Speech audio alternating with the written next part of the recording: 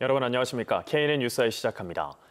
김경수 경남도지사가 오늘 대법원 선고에서 댓글 조작 공모 혐의로 징역 2년을 선고한 원심이 확정돼 지사직을 상실했습니다. 네, 이로써 김지사는 재수감될 예정인데 7년 정도 피선거권도 상실해 정치 생명에도 치명상을 입게 됐습니다. 서울에서 구형모기자입니다.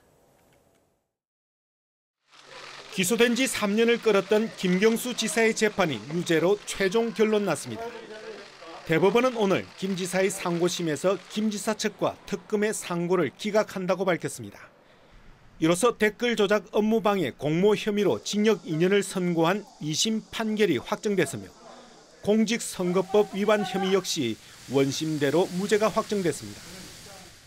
정치인이 사조직을 이용하여 인터넷 여론조작 행위를 관여하여 선거운동에 관여한 책임에 대한 단죄이며 앞으로 선거를 치르는 분들이 공정한 선거를 치르라는 경종이라고 생각합니다. 절반의 진실을 대법원에서 반드시 밝히겠다며 지사직에 전념해왔던 김지사의 바람은 물거품이 됐습니다. 도정을 적극 도와주신 경남도민들께 진심으로 송구하고 감사하다는 말씀을 드립니다. 하지만 진실은 아무리 멀리 던져도 반드시 제자리로 돌아온다는 믿음을 끝까지 놓지 않겠습니다. 대법원 유죄 판결과 동시에 김지사는 지사직을 상실했습니다. 법적 절차에 따라 김지사는 곧 재구속 수감될 예정입니다. 이와 함께 남은 22개월의 형집행이 끝난 뒤에도 5년간 합계 7년가량 선거에 출마할 수 없게 됩니다.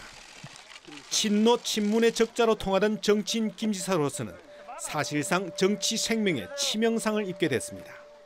지난 대선에서 김지사의 댓글 조작 공모 혐의가 유죄로 인정됨에 따라 문재인 대통령의 책임론도 불거질 전망입니다.